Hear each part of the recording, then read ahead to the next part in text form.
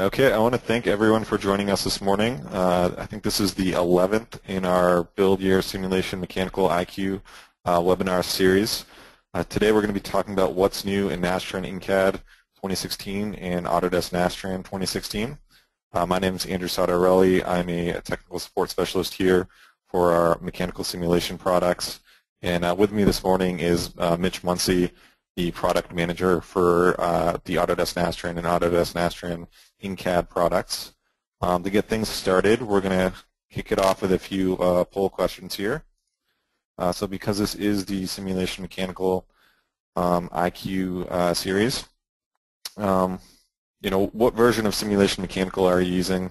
2016 launched April 7th, I believe. So that version's already out. It looks like we're getting a lot of feedback here that most of you have made the jump to 2016, although a few of you still on 2014 and 2015. And we'll keep that open for just another minute here. And we'll share those results. So it looks like about half of you are on 2016, and the rest of you are on either 14 or 15. It's good to see that we don't have anyone still using Allegor 23.1 or some of the older releases there. Okay, and we'll go to the next option here. Yeah. So with Simulation Mechanical 2015 R1, we did introduce the Autodesk Nastran solver technology to Simulation Mechanical. So just curious, how many of you have actually taken advantage of that new option there? So for those of you that aren't sure how to use it, you can click the drop down now under Run Simulation, and it'll give you the option to run with Nastran. About 8 or 9 different analysis types that do support the Nastran solvers. So not every solution type is available there. Looks like we got most of you to vote here, and we'll just share that. So it looks like about 20% or so have been using the Nastran solvers in 2015 R1 or 2016, and 80% of you haven't. So this will be a good introduction here with Mitch to kind of talk about, what are the options and what's new with the Nastran solver technology. On to our next slide here. So as I mentioned, we run these Simulation Mechanical IQ webinar series every month. And it's an opportunity for us to discuss issues that we see come up often and solutions to them. And it also gives you an opportunity in the second half or the latter half of the webinar. We have a Q&A session, so if you have any questions that you want to ask, not necessarily related to the webinar topic, you can go ahead and ask that. So some of our popular webinars have been the Introduction to Nastran In-CAD for Simulation Mechanical users that we did in the fall of this past year. We also did the Simulation Mechanical 2015 R1 with Autodesk Nastran technology in August.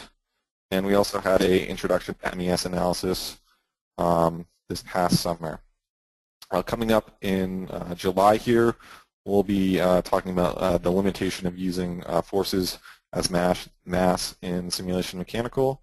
So we'll be skipping June, and then July we'll have this session there. So you can sign up for the webinar series through SimHub. So if you go to autodesk.com/SimHub, there'll be an events landing page, and you can find all of our webinars, not only for Simulation Mechanical, but for Nastran In-CAD, mold flow, CFD, and Helios composite and composite analysis there. We also have a Autodesk help webinar page. We're also sending out direct emails to those of you that have opened technical support cases within the past several months. And as always, we do post these on the Autodesk Sim 360 YouTube channel, and we will make this presentation available after the session is ended. And all of these images here will have links that you can go to find those pages.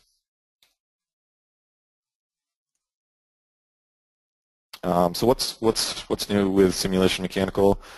Just yesterday, we launched a supplemental results app for Simulation Mechanical 2016. So this has enhanced support for Nastran contact settings. So for those of you that are using the Nastran solvers in Simulation Mechanical 2015 and 2016, the development team has worked really hard to open up some more capabilities to modify those Nastran contact cards. So that's there. There's also some really great post-processing features with regard to reaction forces and moments. So you'll see in the image at the top there, we now get a tabular view if you inquire a series of nodes. And you can see all of the reaction forces in the X, Y, and Z, as well as reaction moments in the X, Y, and Z at once. And I believe down the bottom there, that's actually going to sum up all those results there in one easy-to-read format. Previously in March, we retired the Autodesk subscription center and moved over to Autodesk account. So just autodesk.com/account to access that. We've repackaged Simulation Flex. So previously, SimFlex included all three products, and now that's kind of been broken down into a Simulation Mechanical Flex, Simulation CFD Flex, and Simulation Mold Flow Flex. And of course, we launched our 2016 products in April, so last month. And here we just have a few of the most commonly used and looked at articles for Simulation Mechanical. Also a breakdown of now what's included with that Simulation Flex offering. We can see here that we don't have a simulation robot structural flex option, but now we do have the SimMech Flex, CFD Flex, and Mold Flow Flex. All those still do include advanced support, so you get access to web and phone support and varying amounts of cloud credits. So at this point, I'm going to hand it over to Mitch, and Mitch is going to run through what's new in Autodesk Nastran 2016 and Autodesk Nastran In-CAD 2016. Great, thanks, Andrew. Good morning, good afternoon, everyone. For those of you who don't know who I am, my name is Mitch Muncy, and just like Nastran, I'm relatively new to Autodesk. I was Executive Vice President at NEI Software overseeing sales, marketing, and things like that. So now I'm the product manager for the Nastran products. So I'm just going to take a few minutes to go through some of the new features that we added this release, and right now we're going to start with Autodesk Nastran. Before I do that, just a quick check, Andrew. Can you see my screen okay? Everything looks great, Mitch. All right, perfect. Thanks. So first thing that we want to take a look at is pyramid elements. And I think one of the most exciting improvements in Simulation Mechanical has been the integration of Nastran. I see, not everybody's been able to take advantage of that yet. Maybe not on the latest version, still very familiar with the old solvers. But as exciting as it has been for you guys, I think it's been equally exciting on our side just to support some of the cool technology that it has. So the pyramid elements is a real good example of that. These are primarily used for hex-dominant meshing. So under the assumption that the highest stresses are going to be on the outside, you can get really good high-quality hex elements on the surface, and then use tetrahedral elements on the inside. And to effectively transition from a hex element to a tet, you need the pyramid element. So we support that now in Nastran, so you can take full advantage of that with the meshing capabilities. Next one's probably not as important for Simulation Mechanical customers, and it's more for our existing customer base. The workflow that we have inside Simulation Mechanical doesn't really use the editor. It's really meant for editing the Nastran bulk data file directly. But the big thing that we did there is improve the performance by adding 64-bit capabilities. So in addition to that, we improved the open and load times for large models, as well as some of the animation performance that we had there as well.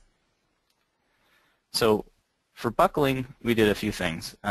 First, we added support for linear contact and buckling. And for those of you not familiar with the way that we do linear contact in Nastran, is you typically will have contact is considered realistically it's like a nonlinear solution. So if you don't have large displacements and you don't have nonlinear materials and the contact relatively starts out pretty much in contact.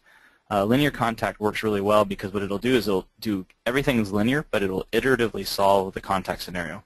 So if you imagine like a pin inside of a hole and you're pushing it to one side, it's going to want to make contact on one side of that pin, but separate off on the other.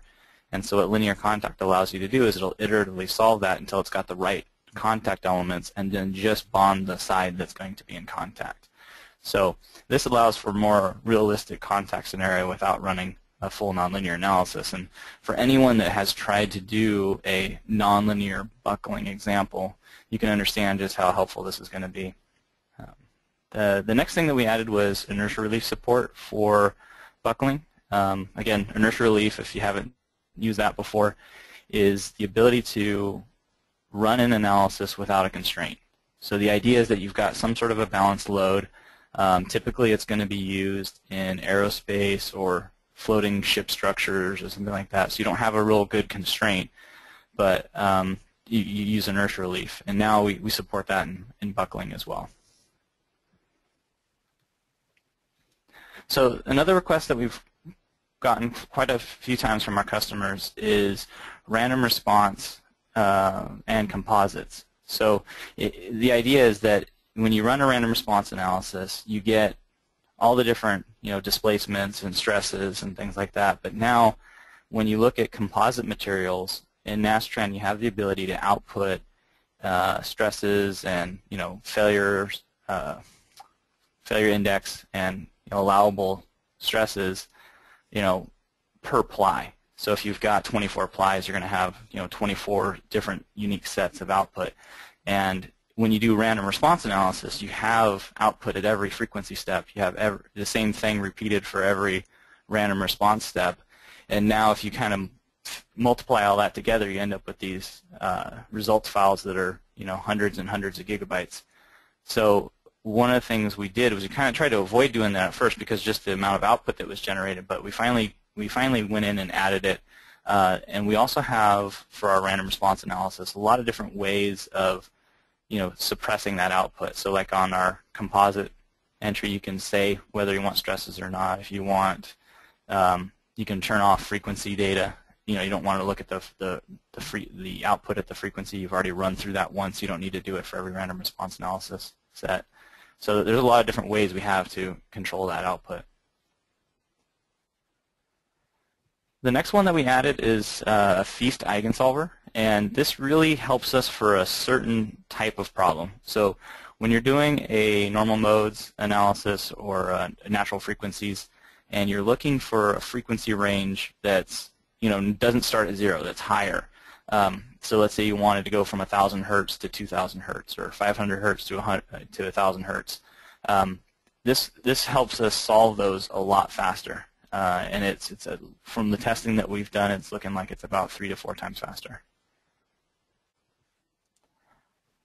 And then, rounding out some of the capability improvements, we've also added support for the C-Track 6 element. This is a higher order axisymmetric element. We've always been able to do export deformed mesh models for linear static analysis. So what that means is you run the analysis, and then what you get as a result of that analysis is a Nastran bulk data file with the nodes and more or less the nodes moved to the deformed location. And the reason that's good is customers will want to see what that model looks like in that deformed location. Maybe you want to take that model and export it to an STL file or something along those lines, and then work with it further. Now the interesting thing is we can do this with a nonlinear analysis as well. So we've also had the ability to do pre-stress static, pre-stress modal directly using, we have associated solution sequences for that in Nastran, but we also have support through StatSub as well. And in addition to the capability improvements, we've made a number of changes to improve productivity. So we've added large displacement support for shear panel elements. We've also improved the subspace eigensolver performance for large number modes, and then we've added better support for multiple processors. Okay. So before I jump on to the next session, is there any questions that you guys have on Nastran, specifically the Nastran solver?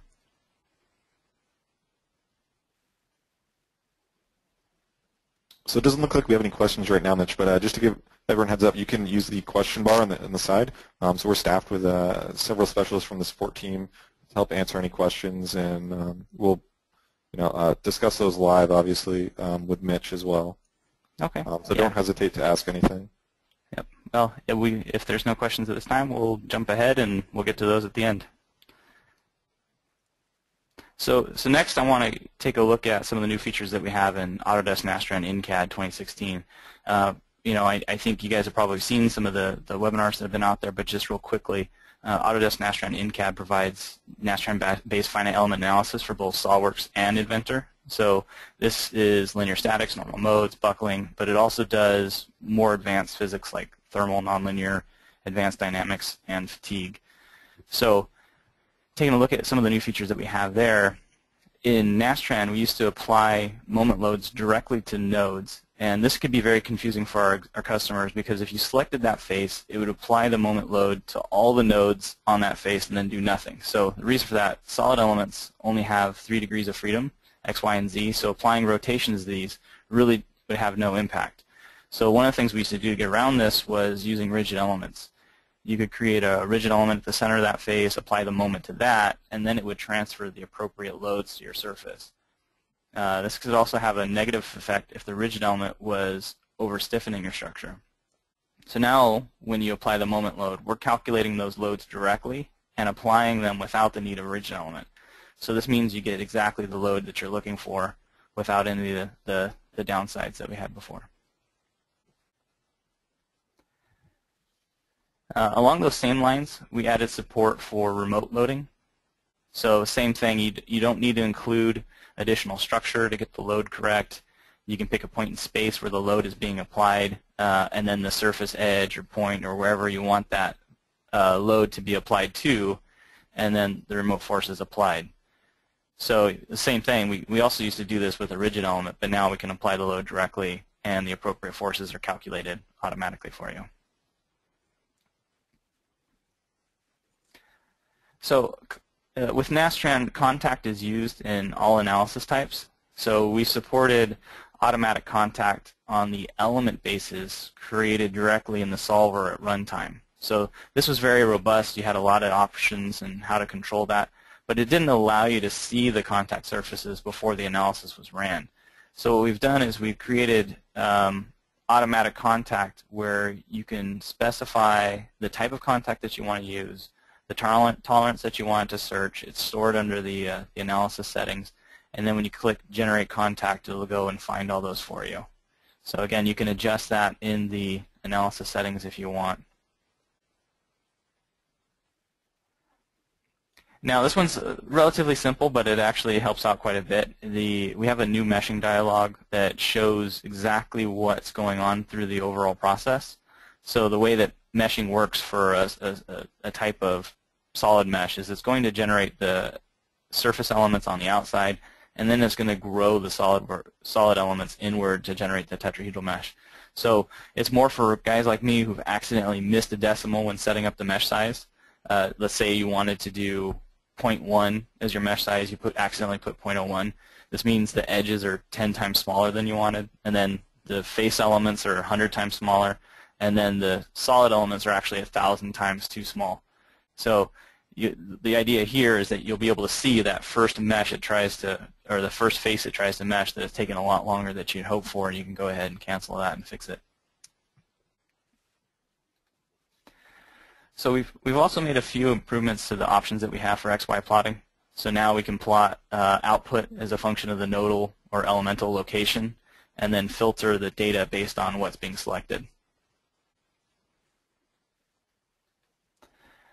This one's pretty important. It was one of those little things that we added that has a very large impact, and the more I use it, the more I love it. It's relatively simple, but when you're creating loads and constraints, you can right-click in the selected entities box and make sure the type of entity that you want to use is the one the load's being applied to.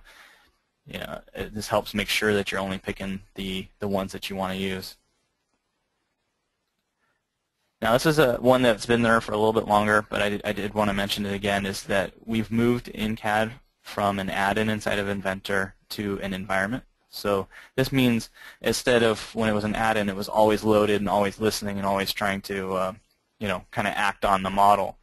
And now it's only when you're inside of that environment, and that really helps that overall CAD performance. Now we've also added the ability to probe the results. So this is one of the big requests on the Idea Station. Oftentimes when you're plotting results, you want to know exactly what the value is at a particular location. So with probing, you can interactively investigate your model. We've had something similar inside of In-CAD. You could right-click on the element, and then there was a query, and that was kind of restricted to the particular node or element. But with the probe, it's right there. It's exposed on the ribbon, very easy access, and you can pick anywhere on the model, and it's going to interpolate the results. So Autodesk Nastran, again, In-CAD is going to store the finite element data inside of the CAD model or assembly model if it's an assembly. So this includes loads, constraints, mesh, things like that. The one thing it doesn't include is the results file. So this allows us to store the data inside the CAD model without increasing the file size significantly. So now when you enter and exit that environment, it's going to automatically load this result file for you. So this is another thing that we can control in the settings if we don't want it to load or automatically, because it does take a little bit of time to read that in. But it's something that can be done automatically, so you don't have to go and do that every time you enter or exit the environment. So another thing that we've done is we've exposed the units. So we've always had the ability to do units. It was kind of hidden in the analysis settings for In-CAD previously, but now it's directly on the tree. You can double-click it and edit it. And the important thing is we have a default unit set, so that if you're just using the default settings, it's going to inherit the units that we have in the CAD system. But if you want to override that for simulation, you can just pick whatever unit system you want. And you'll do that. And if you switch back and forth between the units, it'll update the model for you. Another little thing that we did is we updated the contact terminology. So we realized that we've got a lot of folks that are using Inventor Professional and other simulation tools, and we've kind of got a standard terminology that we use for contact, and we wanted to make sure that this was similar. So we switched it over. You see the separation, bonded, the different sliding, no separation. And for the Nastran folks that are used to the old Nastran terminology, if there's hover text, so as you hover over it, it'll actually tell you what that originally was. We also made the material dialog a little bit easier to access, so that way you can import materials from the material library. You can also use the load database button to create your own custom material library or edit your own material library, so you can have your own handset, a handful of materials that you like to use on a regular basis and just pull it in from there. And then the last one is we added a new default template for factor of safety. We've always really just kind of left it at in the customer's hands to define. You run your analysis, you get your displacements, you get your stresses, and then figure out what does that mean to you. Is that where is it failing? What's your allowables? You've got some sort of spec that you're designing to. But we've seen a lot of requests come in for the factor of safety. And so we added this default plot template. It's really nice because it'll automatically reverse the scale on the contour as well. So, keeping in mind that the red is bad as blue is good, we kind of switched that around. So now the lower factor of safety actually shows up as red. All right, I think that's pretty much all I had to run through today. So I appreciate everyone that was able to join us and hang out and answer any questions that you guys have. Awesome. Thanks so much, Mitch. So we did have a couple of questions come in while you were talking here. And so one of them was, is the full NEI functionality or Autodesk Nastran functionality available to current simulation mechanical users either through the StimMech interface or through another means? So I think the answer to that is yes. So everyone with a simulation mechanical 2015 R1 license or 2016 license has access to the Autodesk Nastran editor. to allow you to make modifications to the bulk data files, and you've got access to all the functionality, I think except for one or two things from what was previously NEI Nastran.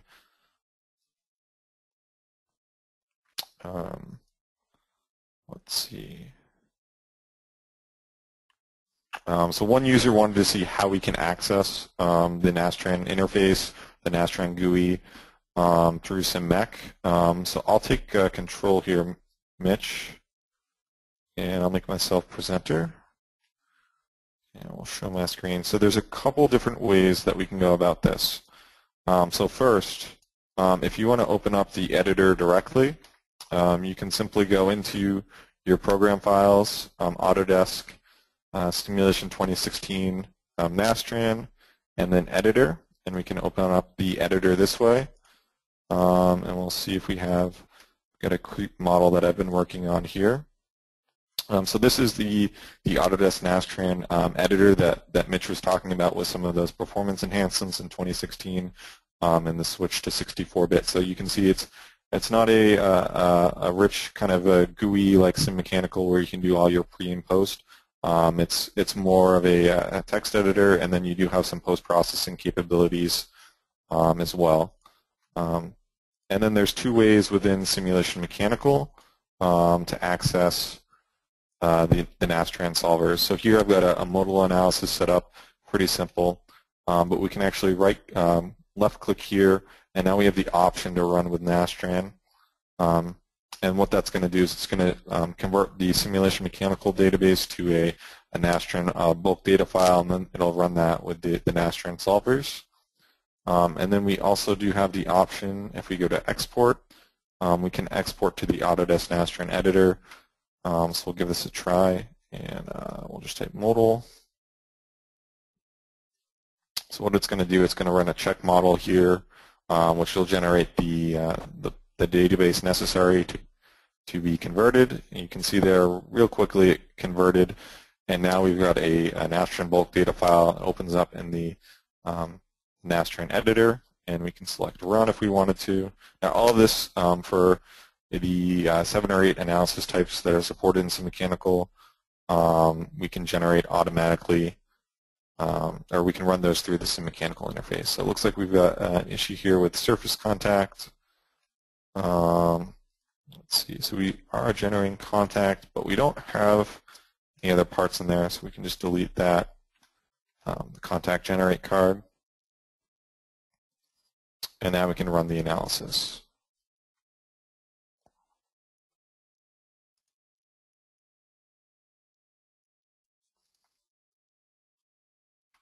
Okay. So we've got results here. And we'll take a look. And you can see all the different result vectors that are available. So we'll take a look at total translation, and we'll enable the contours. Also enable deform shape, and now you can see the deform shape there. Oop.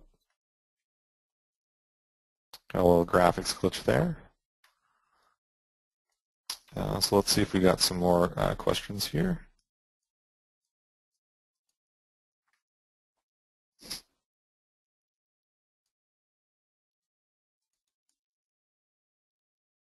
All right, so another question was about Nastran In-CAD and obtaining that functionality. So Nastran In-CAD is a separate product than Autodesk Nastran. So Autodesk Nastran In-CAD sits within Inventor, and it's not a part of your license for Simulation Mechanical 2015 R1 or Simulation Mechanical 2016. So let me see, I can open up a simple part here. This rod file, and what it does, it gives you access to about 20 plus different Nastran solvers, all embedded within your CAD environment, and that's just right through the Environments tab, and then we have the Nastran In-CAD option there. So this is just a simple one-part model, but In-CAD really excels at doing assemblies. And once you make changes in your CAD geometry, that directly translates into your FEA environment here. We'll Let's see what else we have for questions here. So we can go back and run this with Nastran in the sim mechanical environment.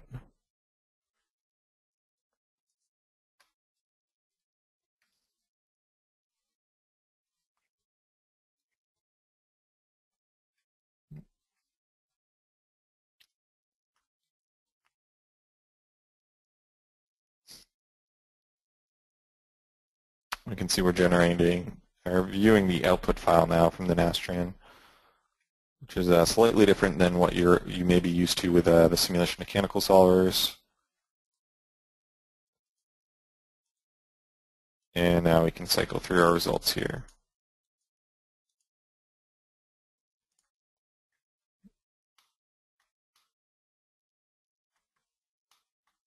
Okay.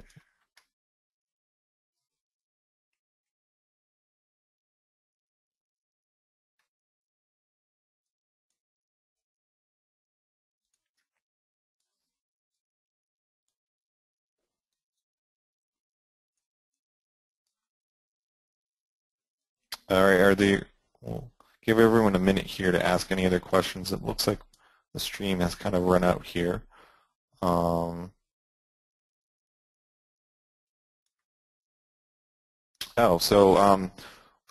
important thing to note, the call for proposals for Autodesk University 2015, the call for proposals for classes closes this coming Tuesday. So for anyone interested in submitting a proposal, you want to make sure you get that submitted by Tuesday. I think if we just go to, pull up the website here, this.com.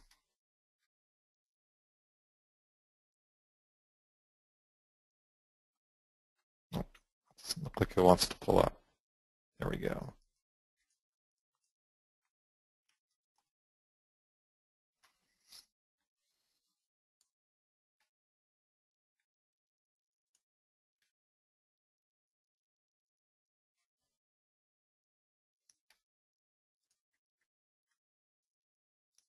There is an option here, call for proposals. So there may be something that is unique to your industry that you think is interesting. So I know a lot of people do pressure vessel analysis. That would make a great class proposal for AU. How to use ASME code with simulation mechanical or Nastran In-CAD or Nastran would be a great option there. But it could be as simple as how you guys use simulation in your organization to optimize your workflows or optimize designs. So we have another question here from William. Are there any videos available for Autodesk Nastran model creation / analysis using the Autodesk Nastran editor user interface? So I don't think we have any videos regarding that. Really, the standalone Nastran solvers are meant to be paired with a pre- or post-processing program. So I know in the past a lot of users had used FEMAP, and obviously we're opening up a lot of capabilities to do most of that pre- and post-processing with simulation mechanical. I'd say to manually create a model within the Nastran editor. If you were to start from scratch, probably wouldn't be a feasible workflow. So you can see here, this is just a one-element model for creep. We've got a lot of information here. So there is no meshing capabilities within the Nastran editor. So we can see we've got grid points here, and then those grid points come together with a C-quad element, so a quadrilateral element here, and it's parabolic because we've got that 8. So there is no meshing capabilities to create those elements. So it's really meant, like I said, to be paired with a pre- or post-processing application. Yeah, and just to interject real quick, the only video that I can think of would be if you go to the Nastran product page on the Autodesk website. There's a real quick, I did put together a real quick, like 1-minute overview video of it, and it's kind of punchy and jokey, kind of funny, but it's the idea is just to show you some of the capabilities that we have inside the editor. Right. Yeah. So you can take a simulation mechanical model. So I know I created a random vibration model for a customer. We took it from a linear static model or a modal analysis model, brought it into the editor, and then made some modifications to this bulk data file, adding in some cards here and there to switch it over to a random vibration analysis. I think that's really where the editor kind of can excel and pair well with simulation mechanical, is that you can, if you can't run the analysis you're looking for in sim mechanical, you can generate a bulk data file with the mesh, some loading, and then you can go into the editor, make some changes. And there's a really great help system with the editor. So if we were to press F1 here, it's going to bring up the help, and we can see what the format is for this card. So like the creep card may not be exported by simulation mechanical, but we can go in and we can manually add it, and we know what each one of these parameters is going to be, or what it should be, and it gives us some more information here, so we know if it needs to be an integer or a real number, what that default value is going to be, and then it explains kind of the equation typically used for that value. So let's see.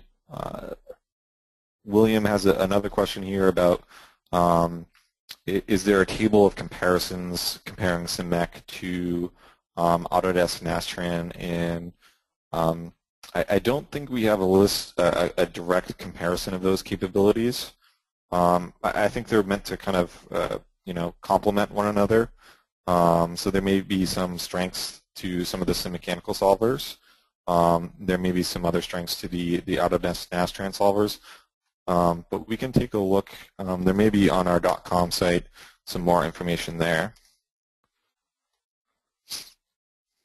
Yeah, we've got, it's kind of a high-level overview comparing, the different mechanical products that we have now. Okay.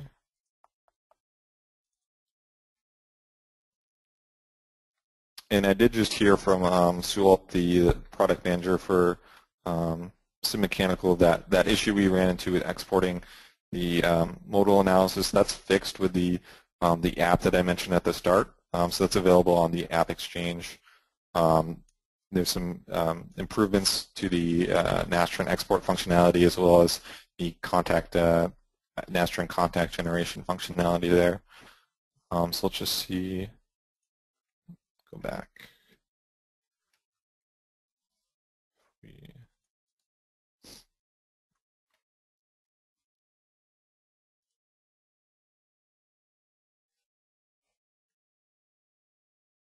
I don't see the comparison here. That does go over, I think there's short videos here for each one of these describing some of the capabilities. Oh, here we go. It doesn't.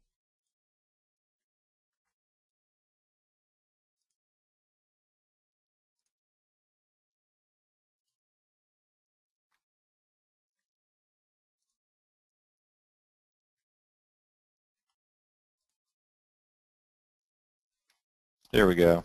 Compare.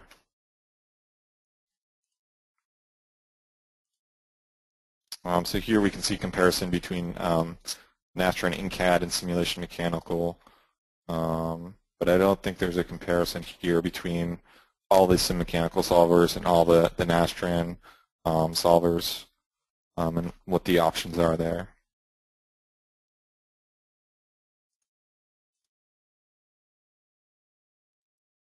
And again, if you want to find this on the .com, you just go to products and simulation mechanical and then the compare option there.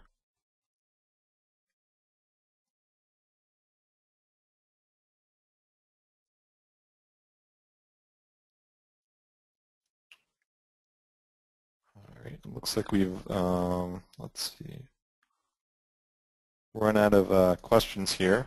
So I'll give everyone another minute or two to ask any questions, and then if not, we'll end the session here.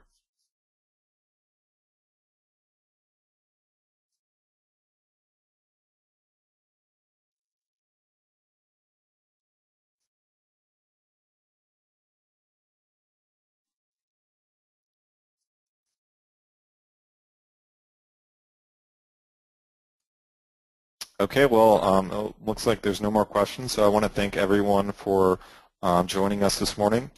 This PowerPoint and presentation will be available on a Box page, and that's available. Let me just pull that up here.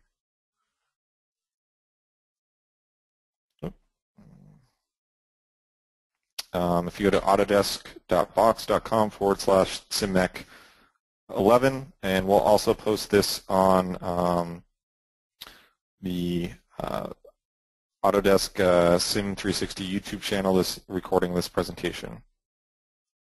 All right, thanks everyone for joining this morning.